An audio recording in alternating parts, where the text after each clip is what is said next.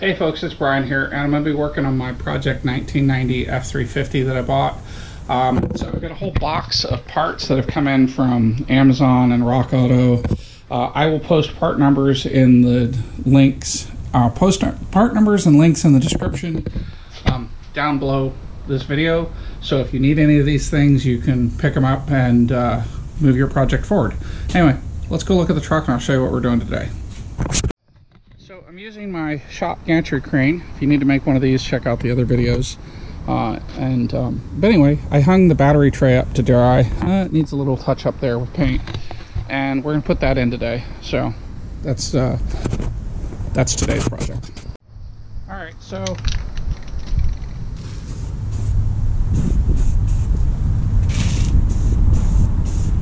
we're just gonna get this touched up, make it look as good as possible before we put it in.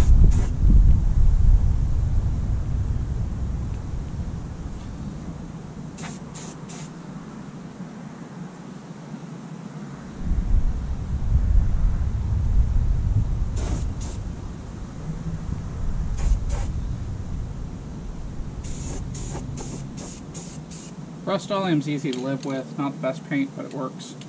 And so what I did is I wire brushed this with a wheel and a grinder, knocked all the loose rust off, painted it with phosphoric acid, which converts the iron oxide into iron phosphate. So iron oxide to iron phosphate. Iron phosphate's non-reactive in the atmosphere, so that kind of ends that problem. And then it's just prime it and paint it. It's a good durable solution to dealing with rusty metal. So anyway, while this dries, I'm going to go make some cables, and you guys can come with, and then we'll come back and put this in after this has had a chance to dry. So this was the solenoid wire. It looks a lot thin, if that's a number 12, and then there was some sketchy wiring going on here. No wonder it wouldn't start. Anyway, I ordered some nice welding wire on eBay. I don't know how the seller makes money because they shipped it to me FedEx Express. I didn't pay for that, it was free shipping, so they're losing the butt on this stuff. Things that make you go, Anyway, let me get this straightened out and I'll be right back. You know what, this is number 6 wire, and I ordered this for the alternator. I wanted something that was rated for 100 amps. I wanted a quality wire. The only thing I would have done differently is ordered tinned wire, but this will work. So what I'm going to do is get this straightened out, and then I'm going to hang it up and let it kind of relax until I'm ready to put it in.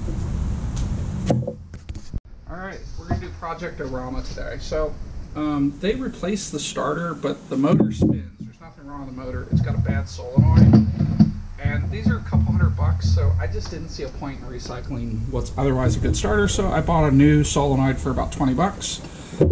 And let me get a screwdriver and we'll get this one changed. You could do this by hand, but I'm going to be lazy and use my power tools.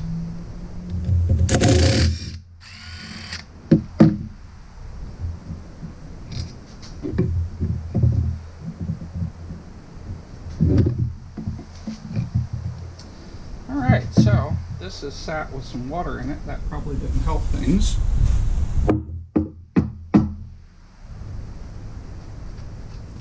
So when you apply power to this magnet, it should pull this in, which should kick the starter nose gear out.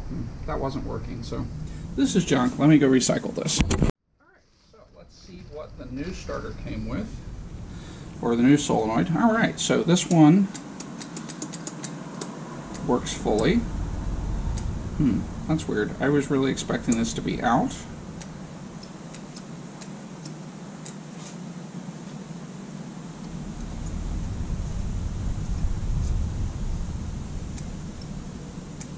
Oh, I guess it pulls, so it doesn't matter.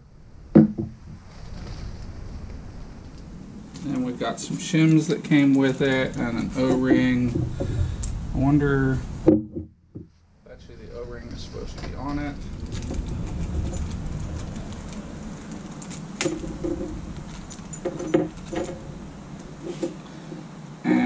got some replacement wire bolts. Yeah.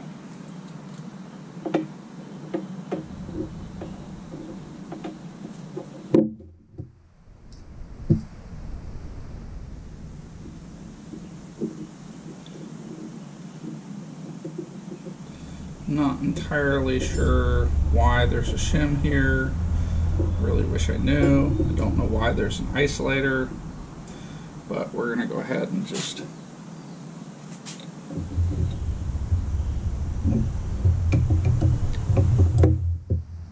put this in the way it is. And let me go get some thread lock.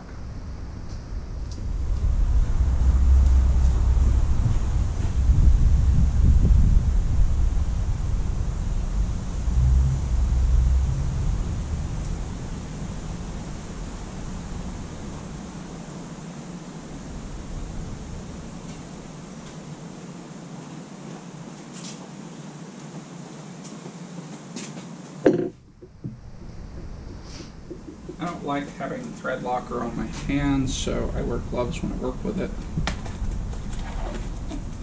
I'm sure at some point somebody's going to figure out that gloves are probably bad for the environment. Everything else is bad for the environment these days, so why not gloves too?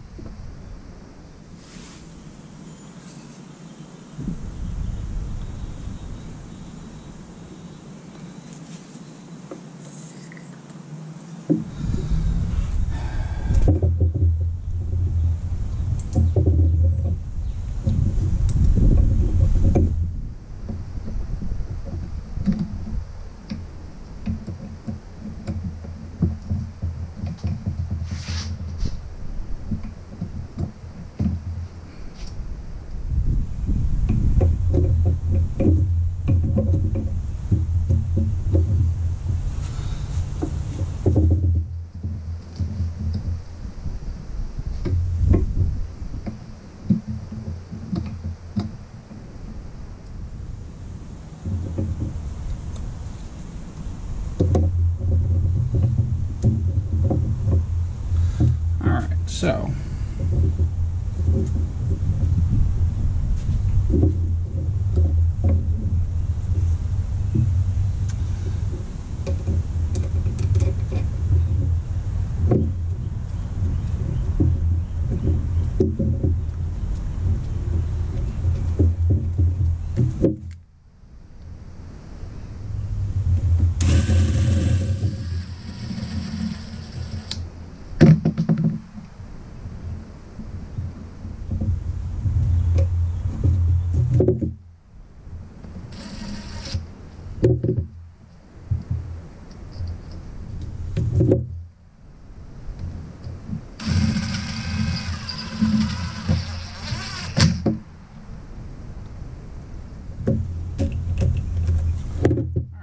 intentionally not using the impact wrench to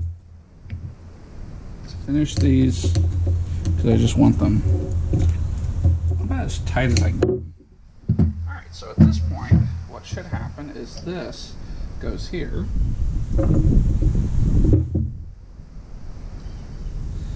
Let me go see what size this wrench is and I'll be right back. Okay, so this is a 1/2 inch nut, but we're going to use 13mm socket because that's what we have laying around.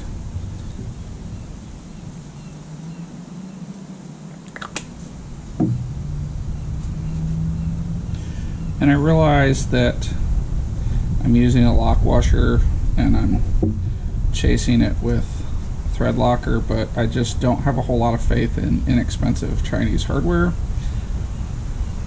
and diesel engines are very vibratory.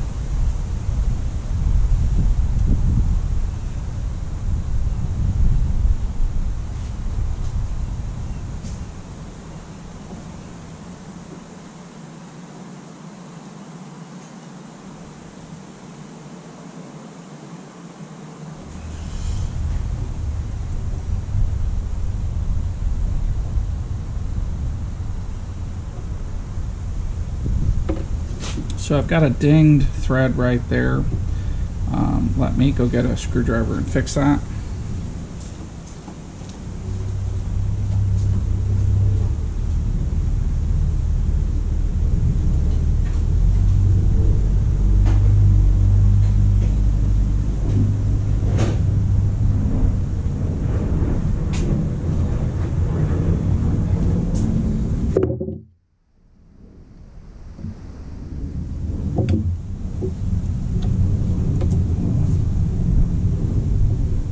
So what we're going to do is we're going to open this back up.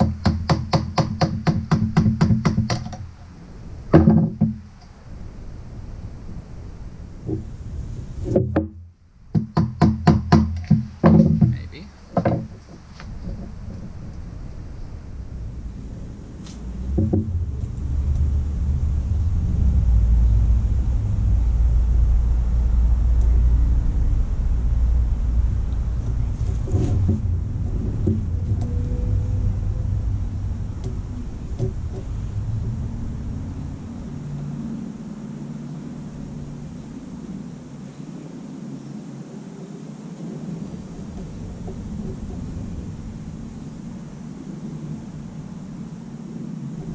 Maybe not.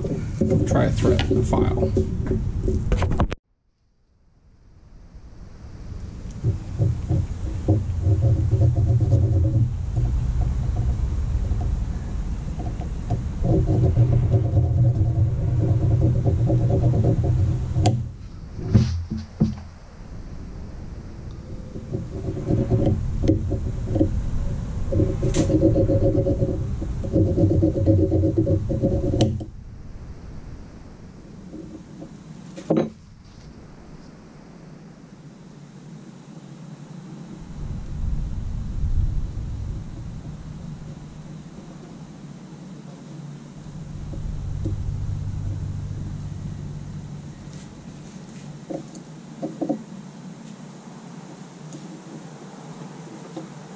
So the other thing you can do is take the existing one off.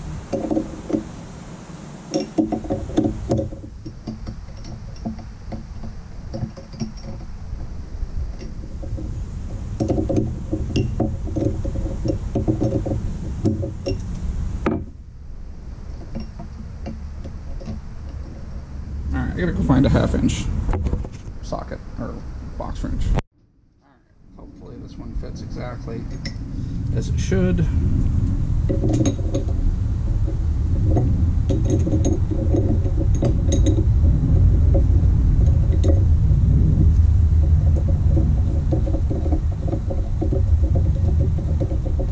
So what we're going to do is use this one to cut threads off.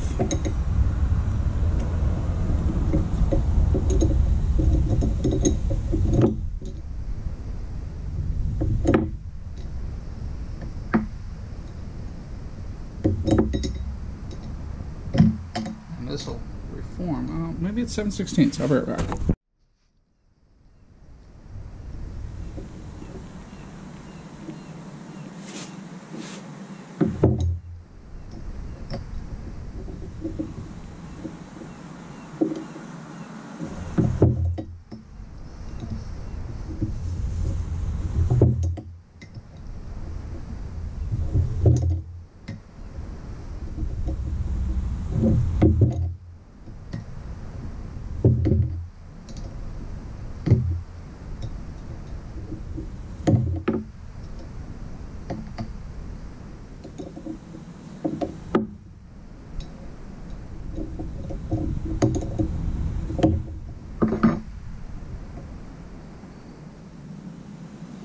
Alright, so that cleared that issue.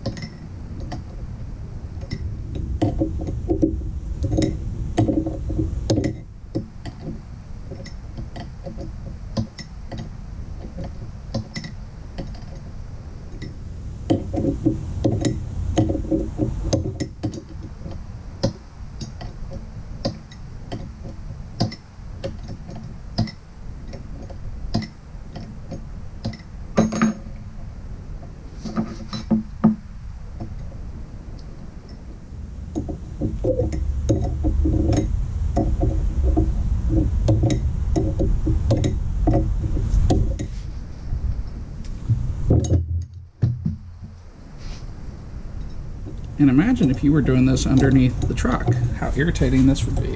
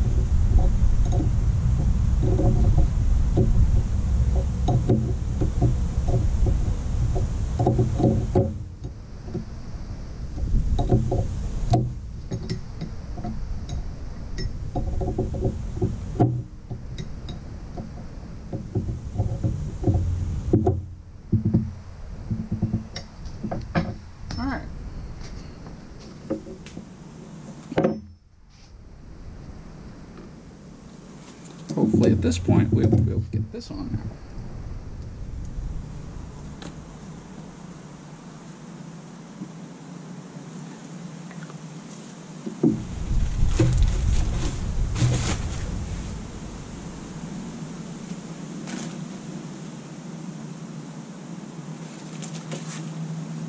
Oh, son of a bitch. There was a spring in there. The fuck? Alright. Hang on, let me get rid of the trash.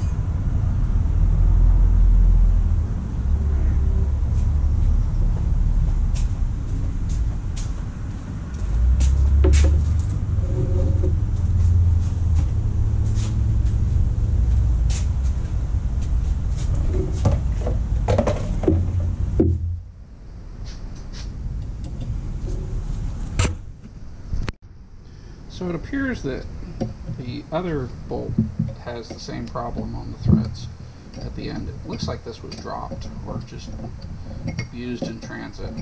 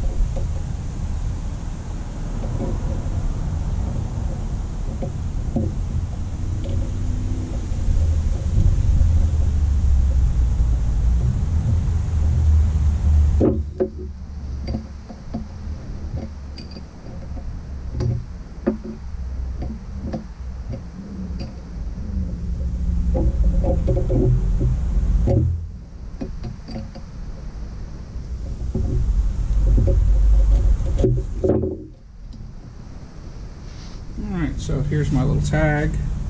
That way I know exactly what this came off of. And I can add it to my stash of shit that I'll never touch. Alright, back in a minute. So the driver door was down when I got it, and I discovered that the regulator was laying in the bottom of the door with a motor that was a dead short. Let's see. Blah, blah, blah. Anything mechanical can bite you.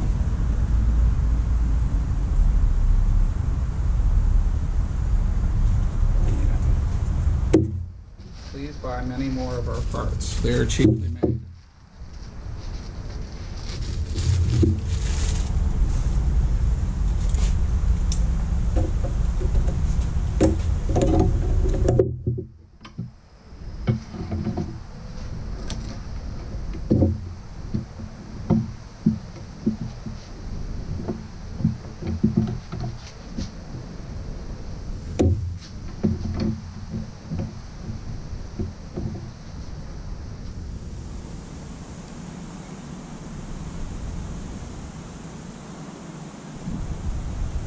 Well, it must go like this.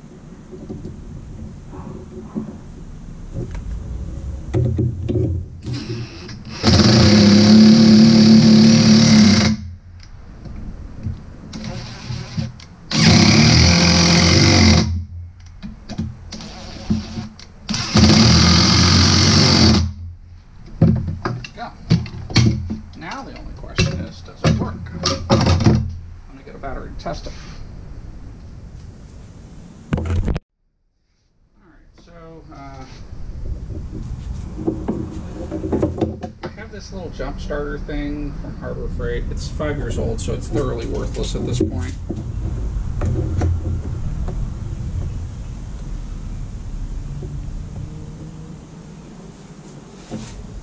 I need another.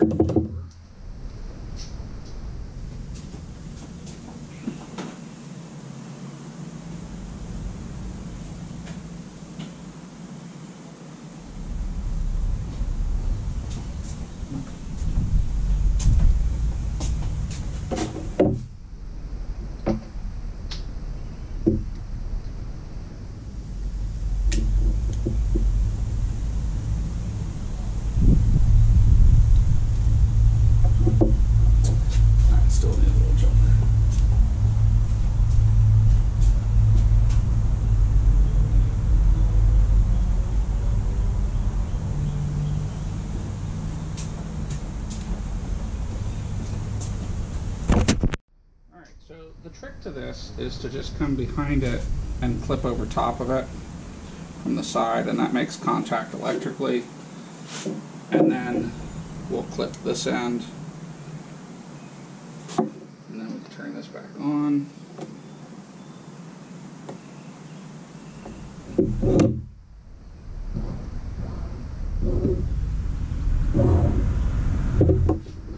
And if we were to flip these around,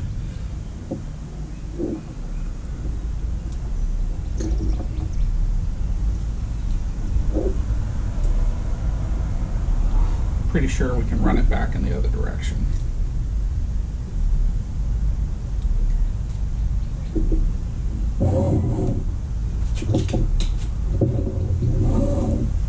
So there we go. We fixed the window regulator with a new motor. Again, $20–25 part, not a big deal.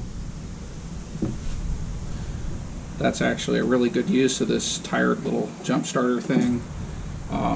So at this point, we'll put all this away, put this back in the truck, and I think it's time to work on the battery tray. So when I took this apart, it was missing 2 bolts down here. So I've got the clips, and I'll have the link to these on Amazon where you can get replacements.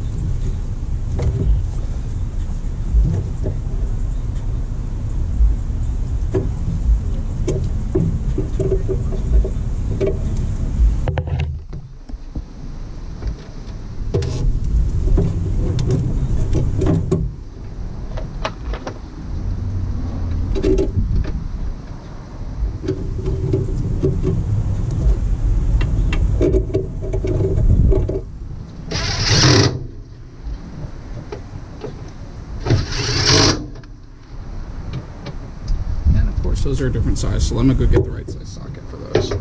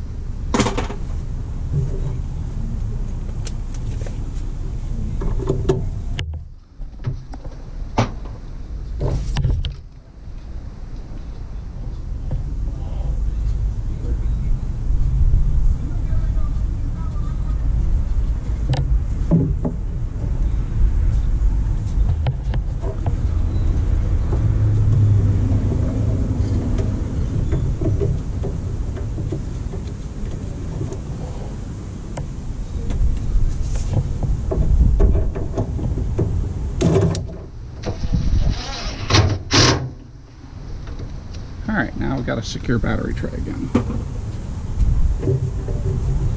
So at this point, I think we can fly the batteries back in.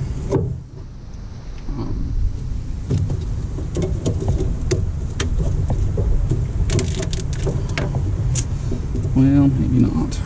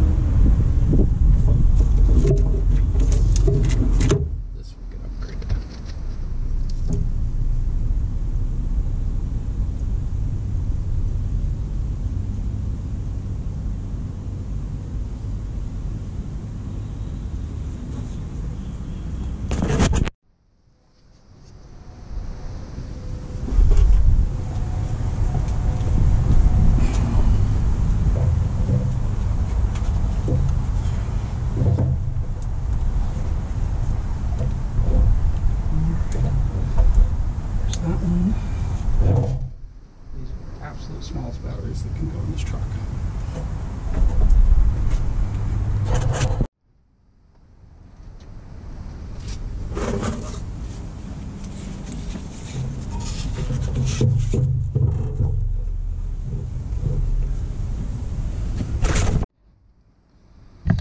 Alright, so we're going to try some Vaseline to keep the corrosion at bay.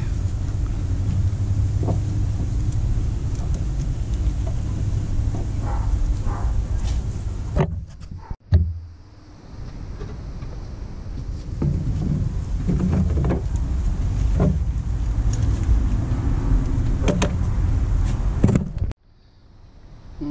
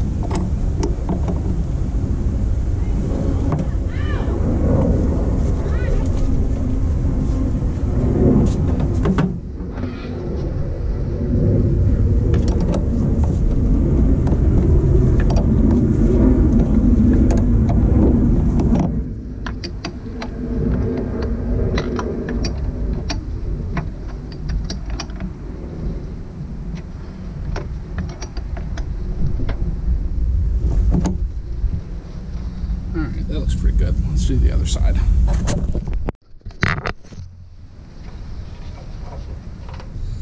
And let's get a driver.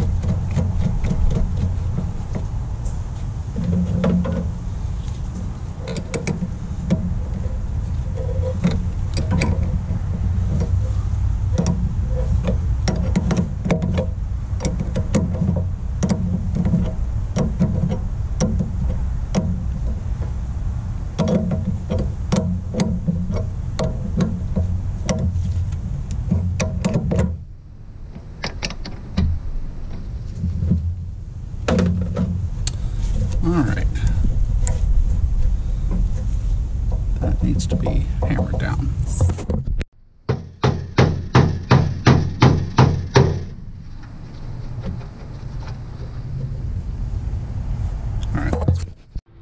Alright, I think this is a good stopping point. So we've got both batteries installed. This is clamped down. I've got the negative terminals out on the workbench, and I'm just going to pause for the night. I want to hit the battery cables when I'm in a good mood and I'm fresh.